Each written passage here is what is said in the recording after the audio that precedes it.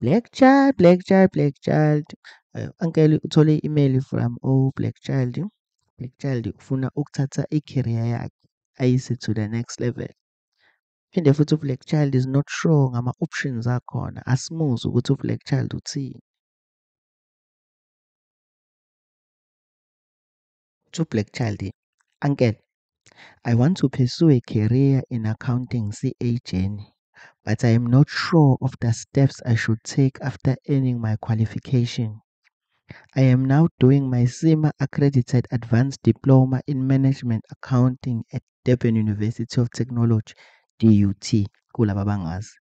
Please direct me and tell me what measures should I follow because I'm really terrified of UNISA. I was considering applying for postgraduate diploma at UCT, Stellenbosch University, University of the Western Cape, or even UKZN. Kindly advise. Thank you. Thank you, Black Child, for umbuzo wakho. Muhle uthanda uncle umbuzo wakho. Uncle ube lapho naye in the same predicament. Waba nenhlanhla-ke yena ukuthi uzothi nje ey'hlalele ku-internet and then he stumbles upon information yokuthi uzo-rectify kanjani i-issue ye-qualification yakhe. Ithi Black Child, lama-university la ofisa ukuya kuwona anama-strict enrollment requirements. I doubt ukuthi bazokuthatha. It seems like le UNISA oyisabayo, it's the only option available kuwena as a Black child. But ilona, it's all not lost to Black child. UNISA, yeah, you can push kungenzeka. It's ukuthi nje it's going to be expensive. Mangabe kuwukuthi uzofunda e-UNISA uphinde ukhokhela ama-programs lawa amalona ama-classes, ama-tuitions. But again, Black child, from email yakho I can see ukuthi ngathi financial resources akhona because UCT, all these universities ukhuluma ngawo, they don't come cheap, ne? Yeah, so what you can do is ukuthi you can consider also ama-private colleges asayikha accredited. Now ngawa-consider. What do you need? It is something that you can consider. You can, and then uthole extra support and yeah, kuzolo. So moya e-UNISA ke kuzoba nelona ne-qualification lokufanele uyi-enrollele khona eyilona eyi-bridging.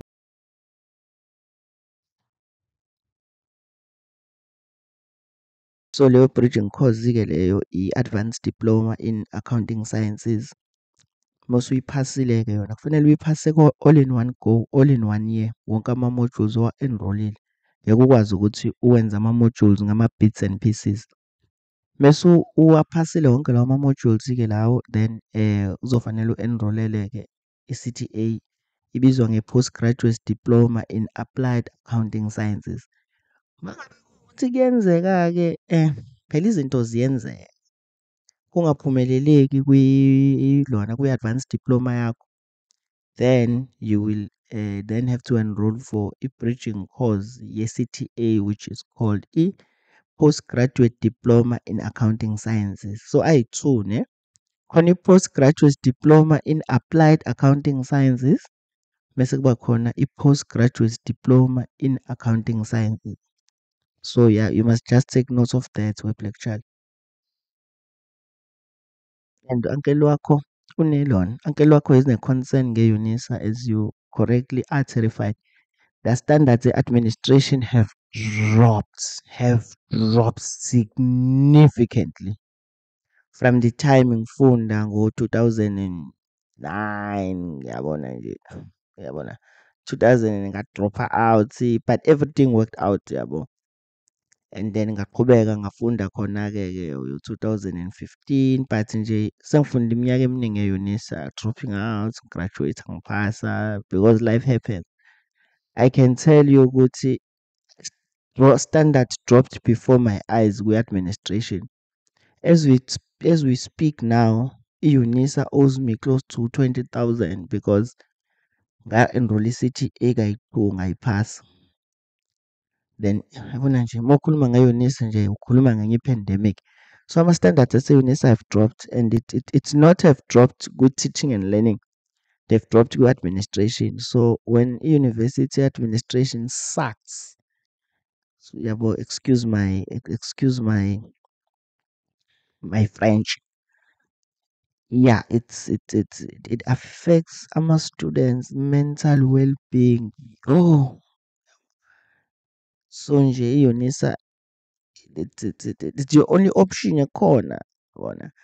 If uzoya private, I can tell you ukuthi yo private, yo everything is efficient.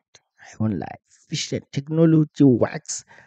Yabo. So isho esibhekene nayo is ukuthi izinto eziseva i-public eSouth Africa, we don't invest on efficiency. Yabo.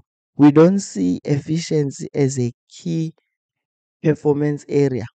Yayibona lento leyo? Yabo, ama-key performance areas that we focus on is not customer service ne-efficiency. It used to be customer service ngey'khathi zokuba uphile and all that and went down the drain. Now it's no longer there. But I believe ukuthi we need to have a new ethos manje that speaks to technology efficiency. Yabo. So we must be very concerned. It must be very alarming ukuthi when you go to our institutions, you uhlala i-hour on the queue. Like, so the cost to the economy ukuthi yo, yabo. But that's a story for another day. You're doing well, black child, pusha lapha edude nophasa uyimiseleke njalo uyithu uyimisele. All the best. Uyabonga uncle ukuthi u-raise query and I've replied ku-email yakho as well.